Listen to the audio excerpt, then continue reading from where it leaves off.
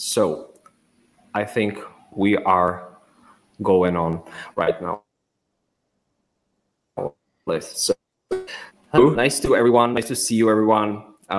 Today is a great opportunity to have here someone not local. I know that you're normally used to have someone from the Czech Republic, but today here with us is someone I really admire, someone very special, and you can see him in the middle. It's a Scott Ritter. Hello, Scott. Can we hear each other well? Is everything working? I hear you fine. Hopefully you can hear me as well. Yes, and let's add some information for you. This video is going to be in English for you, but you all the time will see subtitles down, so no problem for you. You will understand everything. What is amazing, I'm really thankful to Henry, to Jindřich here, because he provided this interview. So Jindřich, thank you very much for this opportunity. And how it will work here. So some brief information for you guys. I will ask Scott questions from you. You sent a lot of questions, different questions. Some questions, they just were really similar, very the same. So I tried to choose questions really like, you know, to hear different opinions. The second thing, this is not TV. So we will speak freely. We will say our opinions. You will hear different perspective, different points of view. I know that you're very interested in conflict in Ukraine, so we will talk about it. Let's say some things before we start. What is the goal of this video or this discussion? Is just to provide you some information from someone who is very experienced and had and has a great career. I will tell you more about Scott soon. What is very important for you to know is that all the questions are from different people, from different backgrounds. So I tried to not to, you know, to like put some way. They are very different. So be ready for that. And next thing for you is that you can debate under this video. You can have different opinion. You can have a different, you know, point of view. So don't be shy. Just discuss it with other people below. It's okay. You can tell your opinion. And now let's tell something about you, Scott. If you feel that you want to add something, just feel free to add it. So who is Scott Ritter? Scott, I took this information from Wikipedia. So really, if you feel something you want to add, just do it. Scott Ritter is a weapons inspector, writer, and lecturer. Worked with United Nations weapons inspector in Iraq within 1991 till 1998.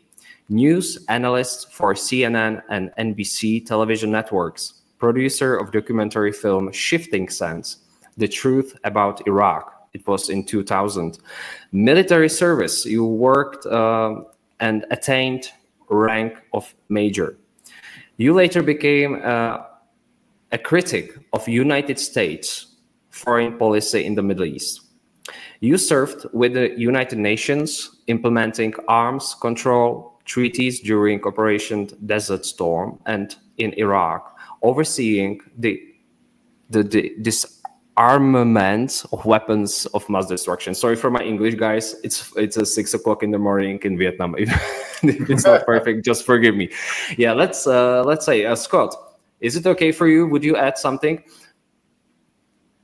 Well, I mean, I'll say this. Who am I? Look, I'm as human as everybody else. I was the child of a military officer. I grew up overseas. I went to 3 different high schools, one in Hawaii, one in Turkey, and I graduated in Germany. I went to college. I studied Russian history. I joined the Marine Corps. I got my commission in the Marine Corps in 1984 as an intelligence officer. And I spent the first couple years learning how to kill Russians. I mean, it's a Cold War, and the Soviet Union was the enemy, and we were preparing for war with the Soviet Union. And we prepared very intensely. It was I guess it was real training. It's not fake training, real stuff. Fortunately, I was never compelled to do that against the Soviet target. Instead, because of my Russian history background, I was selected to serve as an inspector in the Soviet Union, implementing the Intermediate Nuclear Forces Treaty, getting rid of nuclear weapons. And I spent 2 years working outside of a Soviet missile factory in Vodkinsk, about 750 miles east of Moscow, in the foothills of the Ural Mountains. And that was literally one of the highlights of my military career, was that opportunity. When that finished, I got a chance to use my military training because we went to war against Iraq, and I served in Iraq, or in Saudi Arabia, under General Schwarzkopf's staff. Because of my experience with missiles, I was given the counter Scud portfolio, and I spent the war working with special forces, the Air Force, and others to try and kill Iraqi Scuds before they could be fired against Israel or Saudi Arabia. The war ended. I had what's called a good war. That means that I didn't get killed, and whatever I did, people were happy with. And because of my background as an intelligence officer, arms control, the important thing about what I did in the Soviet Union was we wrote the book on on-site inspection. Before what we did in the Soviet Union, no one ever did on-site inspection. Nobody knew what it was. We wrote the book. And so the United Nations had a problem after the Gulf War that Iraq had weapons of mass destruction, and they needed to locate them and get rid of them. So they brought me in as an intelligence officer who wrote the book on on-site inspections, who knew something about Iraqi missiles. Yeah. And I was I participated in that project as a chief inspector for 7 years, and I went to Iraq over 40 times, and I think we accomplished our job. The problem was there's a lot of politics involved in it. And in the end, I ended up resigning my position from the Special Commission because I disagreed with the American approach, which was more triggered towards getting rid of Saddam Hussein than getting rid of weapons of mass destruction. And I've been critical of U.S. policy ever since then. But being critical of U.S. policy doesn't make me anti-American. I'm as pro-American as you can get. I put on the uniform, prepared to die for my country, and I'm still prepared to die for my country. And if somebody threatens my country, I can become a Marine real quick. But one of the great things about being an American, in my standpoint, is that the government works for me. I don't work for the government, and I get to hold the government accountable for what it does in my name. And when the government does things that deviate from the norms and values that we claim to represent as a nation, when we carry out a foreign policy that lacks integrity, it's my responsibility, especially if I have expertise. I mean, when we talk about arms control, I know a little bit about arms control. So when I look at my government's policy about arms control and I think that it's deviated from what we have done in the past, I have a duty and responsibility as an American citizen to speak out. And the same thing with military affairs, the current situation in Ukraine. I have some expertise in large-scale ground combat. And I know a little bit about the Russian military. And when I take a look at what's happening in Ukraine, I realize that my government, Ukrainian government, and the European governments weren't telling the truth about what's going on, how this war started, and what's going on in Ukraine today. So I felt compelled to speak out. So that's what I'm doing. It's my responsibility as an American citizen, and frankly speaking, as a global citizen, to do this. So that's why I'm very grateful for you having me on here and to have the opportunity to engage in this conversation. Yeah, we are honored, Scott. Just before we go to Ukraine, I think it was you said it very clearly. You're not anti-American. You're just criticizing the government and its policies, which is completely different. These are two different things. So just before we jump on Ukraine, you became famous of criticizing the second Iraqi war. Because you are saying that there are no weapons of mass destruction, that they have no facilities to manufacture weapons of mass destruction. And later on, I have also realized that you are criticizing the policy in Syria, because you said that there was no chemical attack in Syria, and I think like you know, a lot of people called you conspiracy theories because of that. But in the end, I believe there was you were right on all of the occasions. And you know, the world still thinks that there were chemical attacks in Syria, but I'm super convinced that it was not the case. So maybe if you can just briefly speak about these two things, because that made you famous, and you basically went against the mainstream, but in the end you were proven right. So that's I think the most important stuff. Yeah, in Iraq, you know, I spent 7 years as the lead intelligence professional in the United Nations. That means that every nation in the world went through me to provide information about in Iraq. And then I was the lead inspector for many of these issues in Iraq. So I would receive the information, I would build an inspection, then I would lead the inspection into Iraq, and then I would return. And then the cycle would begin again. I was also the guy that traveled to all the nation capitals and dealt with the senior government officials. So I would brief the British government on inspections. I would brief the German government. I would brief the French government. I would brief the Dutch government, the Israeli government, and I would go to the White House. I would go to the State Department. So I wasn't some little puny person. I was very much at the center of everything that was happening. So when I resigned and said that the case for war is exaggerated, that we could account for 95, 97% of Iraq's weapons of mass destruction. We know that they're eliminated, and that we could mitigate against concerns about the unaccounted for material by noting that we were monitoring the totality of Iraq's industrial infrastructure. You know, my problem was, how do you claim now that Iraq has weapons of mass destruction? Do you have some new information?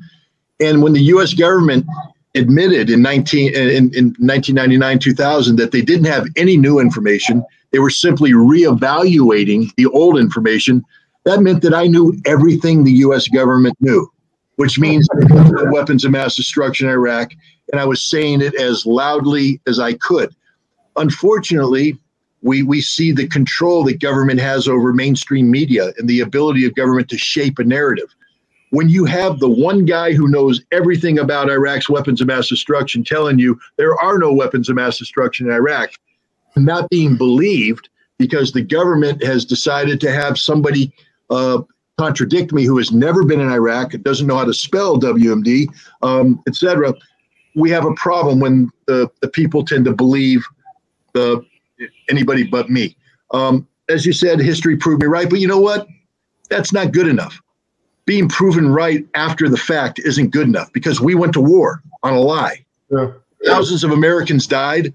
Hundreds of thousands of Iraqis died. Millions of Iraqis suffered because of a lie. So maybe I didn't do a good enough job trying to convince people. And I've always looked back on that and said, what more could I have done to do a better job of educating people? Again, that's why when you said you want to talk, I said, hell yeah, I want to talk, because having this kind of discussion hopefully will generate, debate and dialogue, and people start to question the official narrative and draw their own opinions. Because I didn't do a good enough job back in 2002, 2003. I failed because we went to war, even though I knew the truth. On Syria, I wasn't in Syria, but I know a couple things about inspections, and I know a couple things about chemical weapons. And I took a look at the entire narrative that was put together, and I said, this ain't right. It's like, I don't want to give myself too much credit, but it's like a brain surgeon. Once you're a brain surgeon, you know a little bit about the brain, you know about brain surgery, and you may have retired, but now if somebody comes on TV and they're talking about brain surgery and you're going, no, that ain't brain surgery. No, we don't do it that way. No, that's not how the brain functions. I think you're able to say, hey, I got a problem with what they're saying because that's wrong. So when I listen to what people are talking about, the Syrian chemical weapons program and the attacks and stuff, I went, this isn't right. Something, for instance, there was a village that got bombed by a Syrian aircraft, an Su-22, Khan Shaykhun, I think it was. And they're showing the radar track of the airplane as it comes in.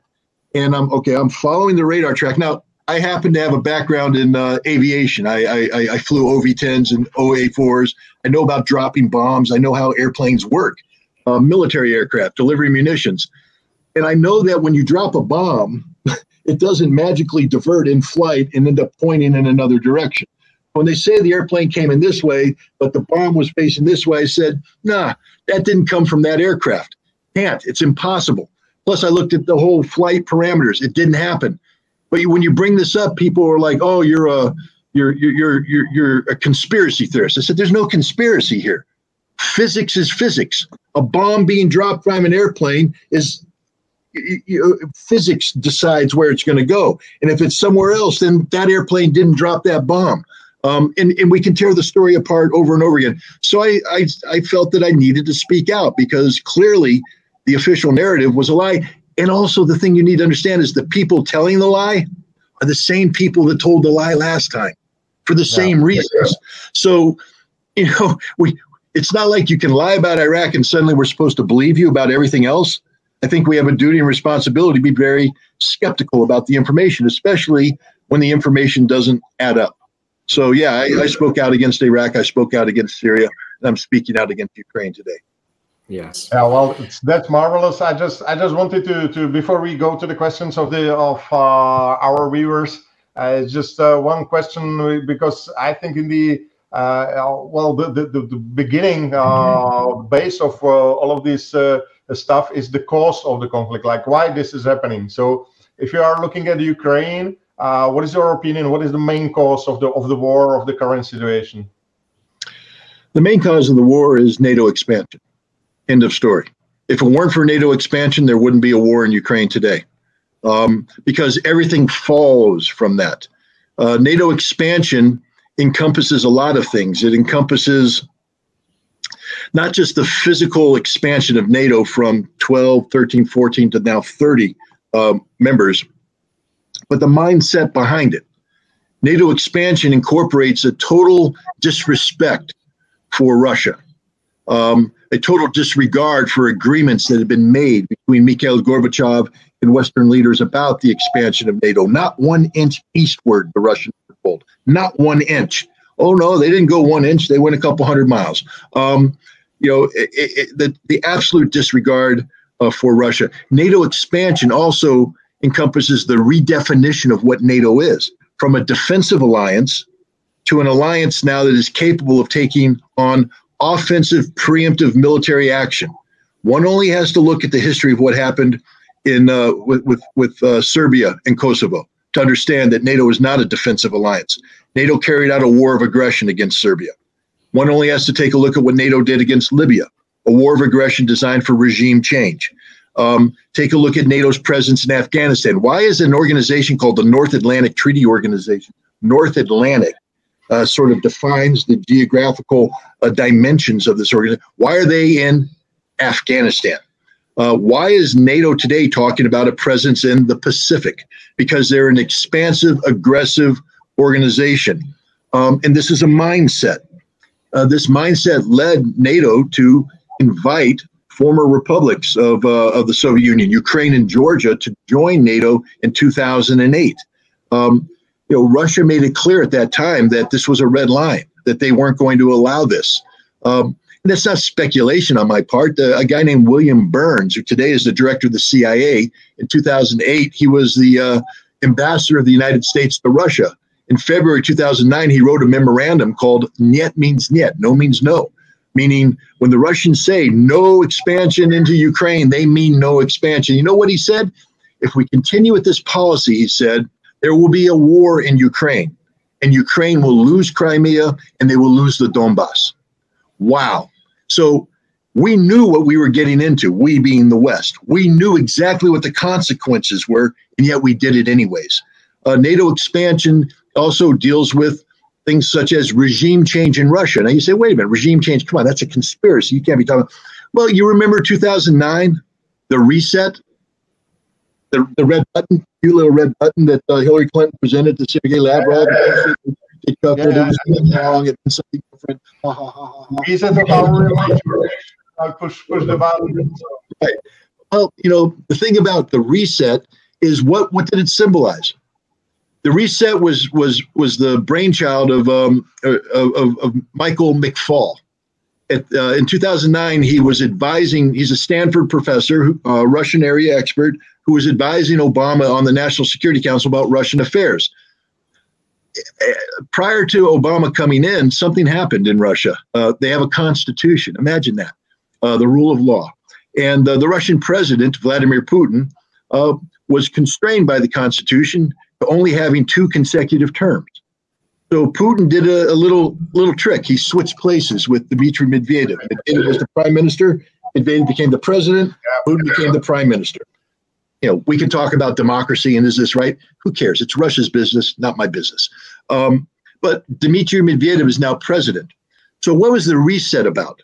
The reset was about the United States taking advantage of Putin's absence as president to reach out to Dmitry Medvedev and say, we are willing to improve relations with Russia as long as you stay president.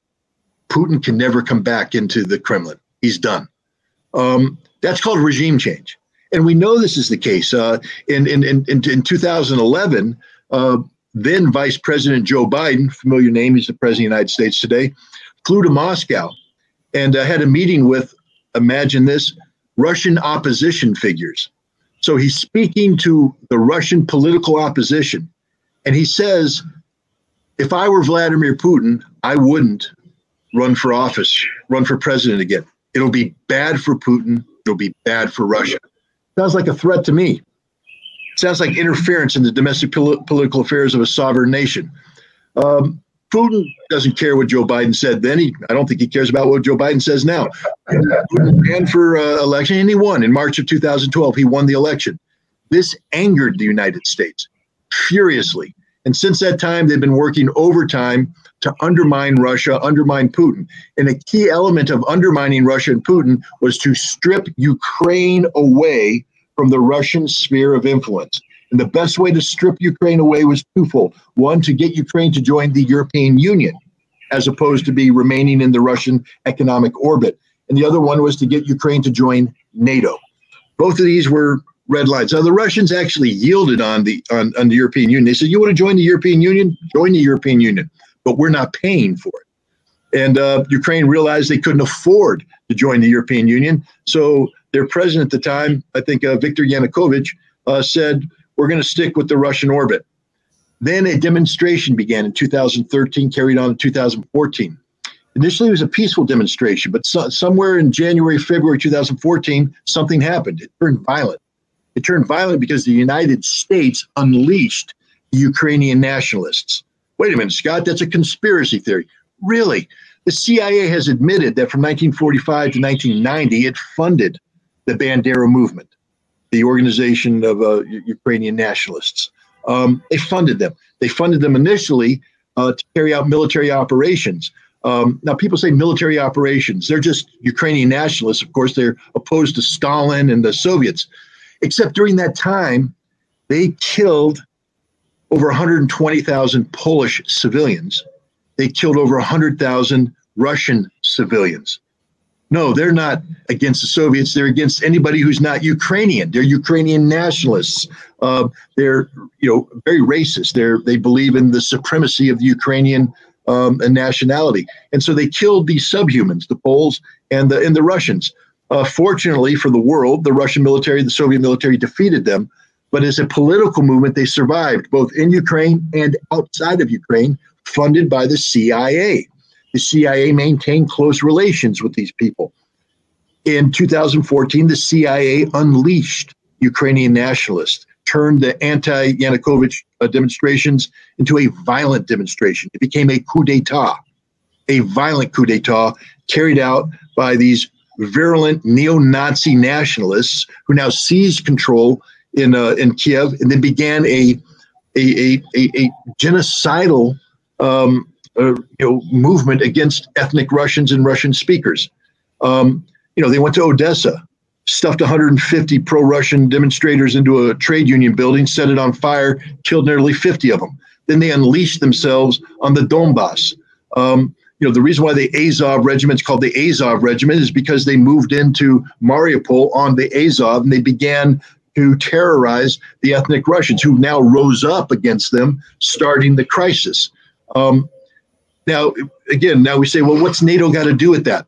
Well, fortunately for us, unfortunately for the Ukrainians, a former president named Poroshenko came out and made an amazing statement. Because you see, after the Donbass rose up and there was this fighting, the world tried to stop this fight. Russia wanted to stop it. You know, the Russians that rose up in the Donbass originally said, hey, we want to secede from Ukraine and become Russian. And Putin said, no, you're Ukrainian. We were going to respect the territorial integrity of Ukraine. Imagine that. A Russian president said that, and he meant it. He said, we're going to have Minsk Accords. We're going to agree to these Minsk Accords, which means we're going to negotiate a settlement that gives you autonomy, respects Russian rights, but you're still part of Ukraine. But the Ukrainians never ratified this. The Germans and the French said, hey, we're going to encourage them to ratify it, but they never did. From 2014, 2022, 8 years, nothing happened. Why? Poroshenko just gave it away. He said, we were never going to ratify Minsk. The whole purpose of Minsk was to buy time so that NATO could train the Ukrainian army to have the capability of launching an offensive that would take over the Donbass and Crimea. So NATO was involved in a plan with the Ukrainians to use Minsk as a vehicle to buy time until a military was trained. Now you say conspiracy theory, Ritter, No, NATO put a permanent base on the soil of Ukraine. The United States Army brags about the fact that every 55 days it trained a new battalion of Ukrainian forces to NATO standards, who were then sent to eastern Ukraine to fight the Russians, to kill the Russians. The Americans bragged about it. We're fighting them over there, they said, but we don't have to fight them here. We were part of this. We knew what we wanted. We knew we wanted war. But when people say, who's responsible for this conflict? NATO's responsible. The United States is responsible. Europe is responsible. Well, wait a minute. Didn't Russia invade? Isn't that the way it worked? Yeah, it did. But the amazing thing about the Russian invasion is that it's about as legal as it can get. You're a lawyer. You know, you understand these things. The Russians are very clever legally. The Donbass was Ukrainian, which means that Russia, under its own constitution, really can't get involved. But then, because they refused to ratify Minsk, the Lugansk and Donetsk People's Republic declared their independence. And Russia recognized their independence. Now they're sovereign entities. Now Russia can engage in something called collective security. Russia didn't invent this. You know who invented the concept of collective security in terms of supporting preemptive military action? NATO. They did it against Serbia in Kosovo. So Russia simply took the NATO playbook and applied it to Ukraine. They carried out a preemptive defensive attack against the Ukrainian military, which was literally amassing 60 to 80,000 troops for building up in eastern Ukraine to launch an attack that was supposed to begin in March against the Russian separatists in Donbass. So Russia launched a preemptive strike. This is totally legal under Article 51 of the United Nations Charter. Completely legal. But the world ignores that. They say Russia brutally invaded Ukraine without any provocation. No, there was huge provocation. And Russia carried out legitimate collective self-defense to stop NATO and Ukraine from fulfilling the plan that Poroshenko has acknowledged, the building up of Ukrainian military by NATO as a proxy of NATO to launch an attack against Russia in the Donbass and Crimea. Here is a question following. This is from Vladimir Novotny. I will say in English for you. Do you think, Scott, is Ukraine a U.S. money launderer? Did they remove Trump because of this? Do you see any pre-war connection between Zelensky and the U.S. government?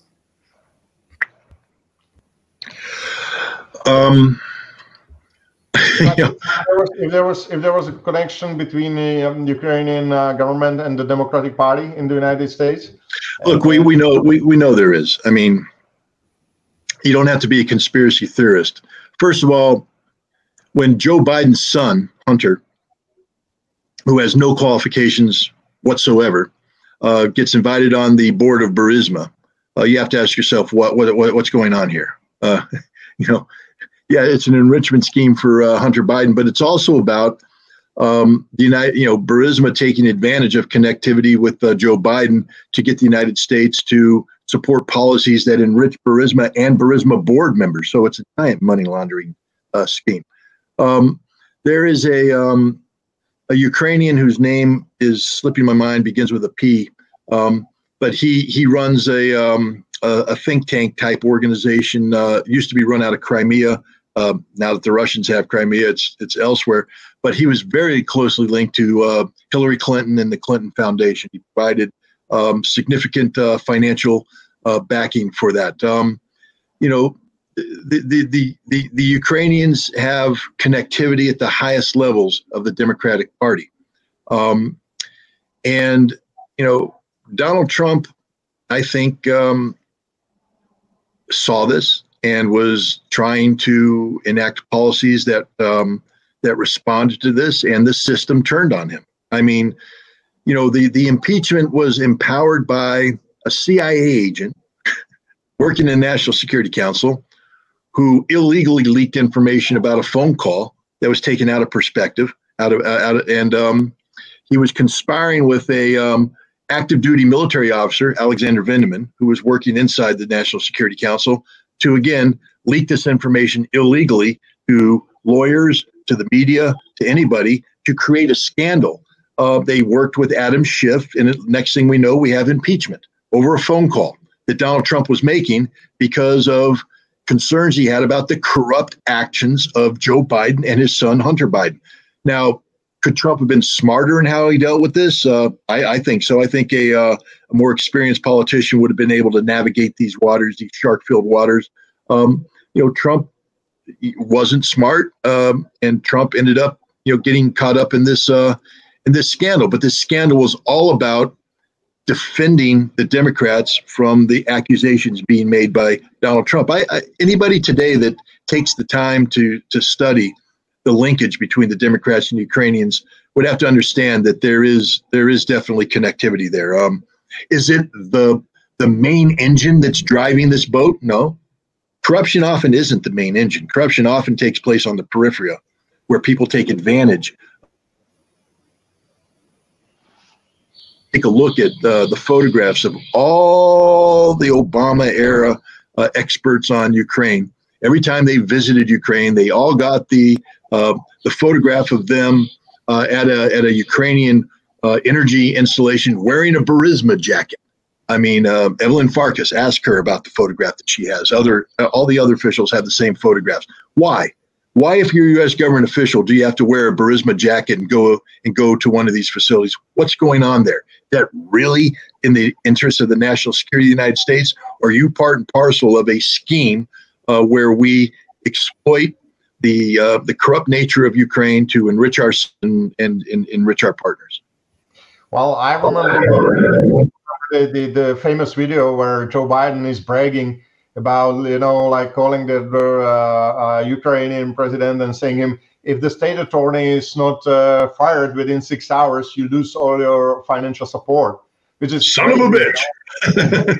Exactly. I mean, how the U.S. official can threaten a sovereign state that they will lose all of the financial support if they don't fire their own state attorney who was in that time investigating Burisma. This is crazy.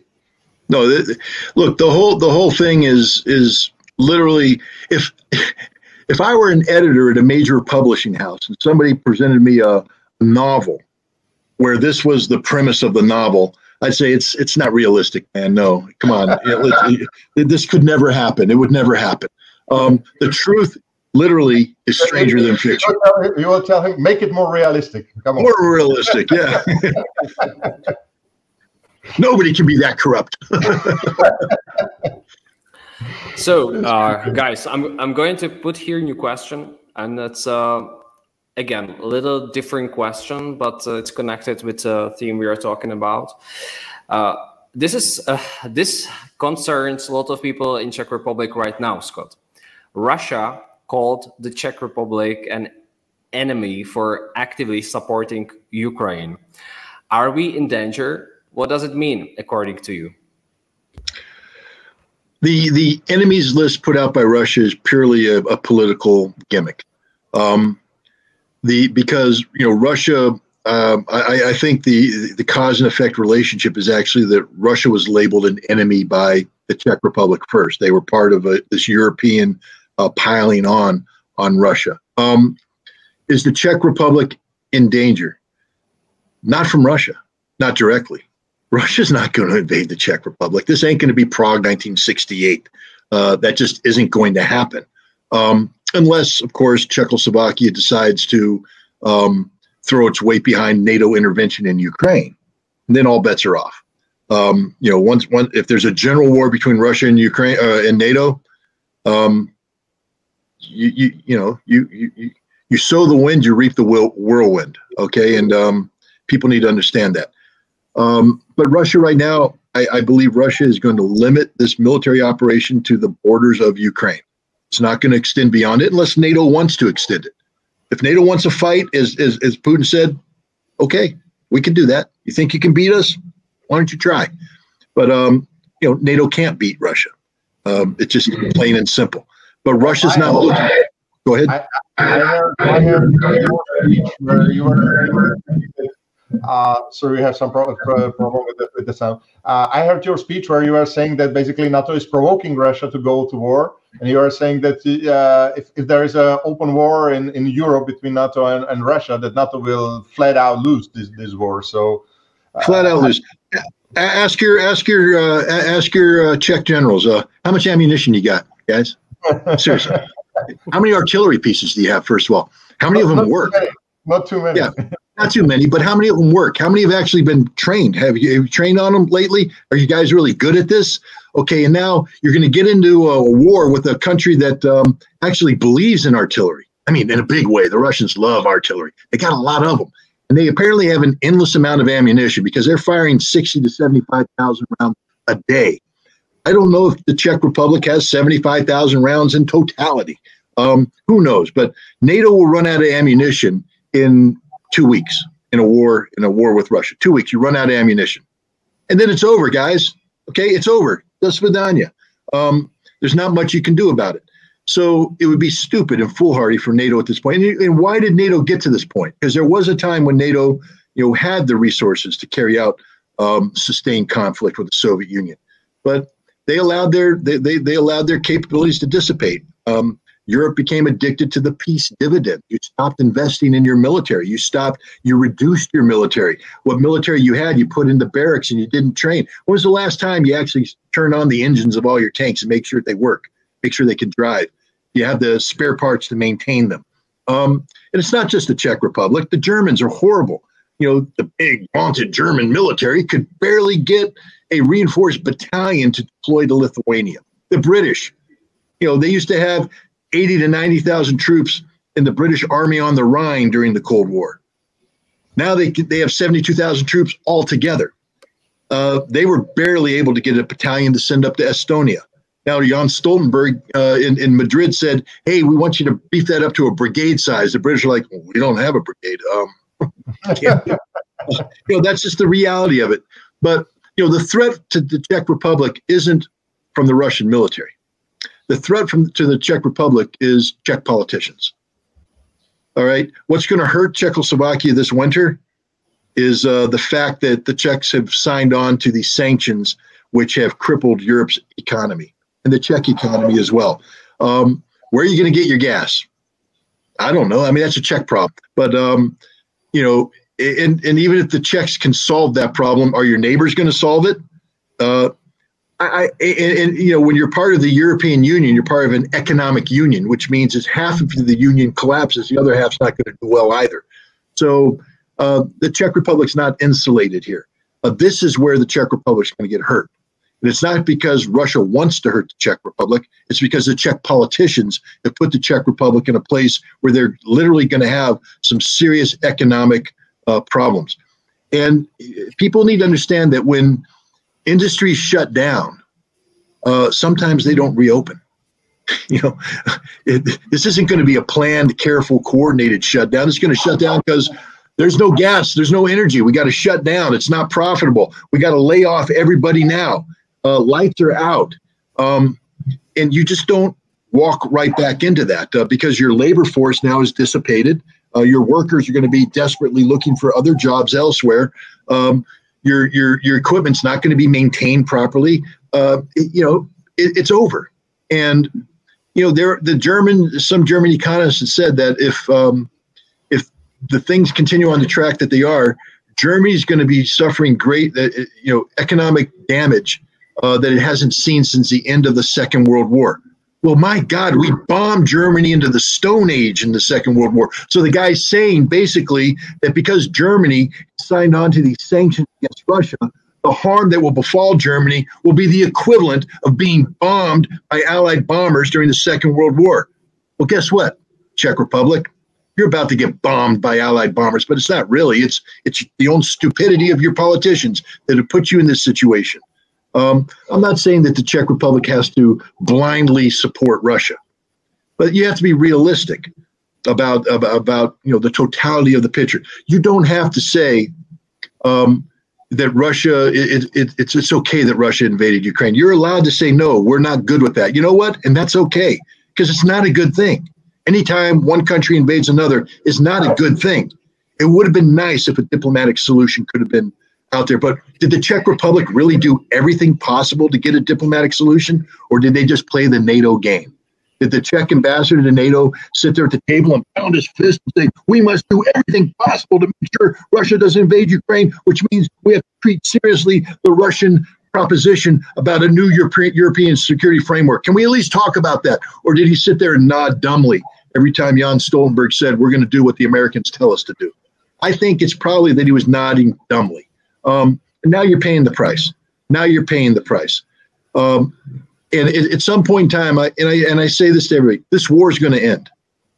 One way or another, it's going to end. It's probably going to end in a decisive Russian victory, but it's going to end. What is Czech Republic doing about that time period? Is the Czech Republic working to find an off-ramp off of this path towards confrontation? Are they figuring out how they can resume normal diplomatic relations with Russia, to normalize economic interaction with Russia? Or is the Czech Republic just being stupid and following the United States wherever it tells them to go, including if that means jumping off the cliff like a bunch of dumb lemmings following each other as they go on their suicidal trek? I don't mean to be critical here, but I'm critical of all of Europe. I think Europe has failed itself. It's high time Europeans start looking out for Europeans. It's time to stop thinking that the United States cares about you. We don't. We don't care about you at all. We like to visit you. Prague's a beautiful city. Czech Republic's beautiful. I love the concept of tourism. I've been to Prague. Great beer, good music. I mean, nice place to visit. But at the end of the day, the American people, first of all, most of them couldn't point out Prague on a map. I don't mean to be insulting, but they don't know where the Czech Republic is. They don't know much about Europe.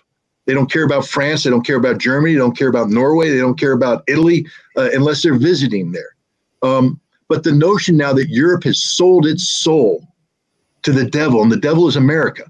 NATO is not a European security alliance. It's not. NATO is an extension of American national security policy. NATO does what America wants it to do. That's why you were in Afghanistan. You weren't in Afghanistan because the Afghan threatened you. You're in Afghanistan because we told you to go there, and you followed. NATO is not there for the benefit of Europe, and it's time Europe start thinking about a European security framework. What's good for Europe? And I'll tell you what I think is good for Europe. Having guaranteed access to cheap gas that Russia provides. That's smart. That's good business. Russia's your neighbor. America's not. Come on, use your head. No, I would just like just one sentence. Well, our prime minister was telling in his speech to the nation that basically Russia started the economic war against the trade war against Europe. But I think it's vice versa. I mean, Europe started the trade war against Russia because they were imposing the sanctions and they were, trying to stop everything. But I think it's a suicidal mission, because they're like, we cannot win. We don't have the gas. We don't have the oil. They have, Yep. Look, it wasn't Putin that stared Joe Biden in the eyes in June 2021 in Geneva, saying, "I'm going to impose massive sanctions on you." It was Joe Biden that stared Putin in the eyes, and Joe Biden was speaking on behalf of NATO because NATO, after all, is America's little compliant poodle. So that's that. And I think we have to cut it here. I got to run. So we'll pick it up at 9 o'clock. I'll click on the same link. Perfect. Yes. Thank you very much. Okay. Thank you very much. Great. Thank you. Thank you. See you soon.